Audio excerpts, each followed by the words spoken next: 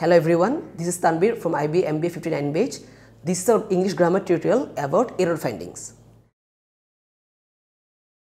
In this sentence, we can say there are 4 underlines and each in one underline there must have an error part. So if there is no error, then we should go for no error part. I mean the answer will be then D. So আমরা যখন এই ধরনের কোশ্চেনগুলির ক্ষেত্রে যখন আমরা start করব আমাদের প্রতিটা part I mean A B অথবা সি আমাদের দেখতে হবে যে কোন অংশটাতে ভুল রয়েছে। আমরা একদম স্টার্টিং থেকে যাব, যেমন বাক্যটা শুরু হয়েছে এখানে used primarily in the USA and Canada, এই অংশটুকু হচ্ছে একটা ফ্রেজ। সো যখন আমাদের একটা বাক্য ইউজড দ্বারা শুরু হবে, এই মডিফায়ারটা কাকে মডিফাই করছে? American sign language. তার মানে আমেরিকান সাইন ল্যাঙ্গুয়েজকে ব্যবহার করা হয়।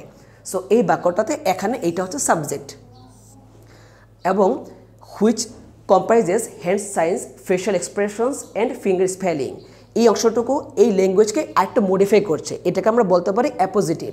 সো এই বাক্যে আমরা খেয়াল করে দেখব যে এইটা হচ্ছে ডিফারেন্ট একটা ক্লজ। সো আমাদের এই অংশ রাইট, কারণ ইউজড মানে হচ্ছে যেটাকে ব্যবহার করা হয়েছে সেক্ষেত্রে পাস্ট পার্টিসিপল দ্বারা স্টার্ট হবে, এবং সেকেন্ড যে অংশটা বাড়তি further information that starts with which. So which represent করছে ল্যাঙ্গুয়েজকে, এবং ল্যাঙ্গুয়েজ কম্প্রাইজ করে বিভিন্নভাবে গঠিত হয়। সো আমরা খেয়াল করছি এখানে এই বাক্যটাতে সাবজেক্ট যদি এটা হয় American sign language, then there is no finite verb. We know that one subject carries one finite verb, right? So in this case, including, here it is not a finite verb, this is gerund or participle.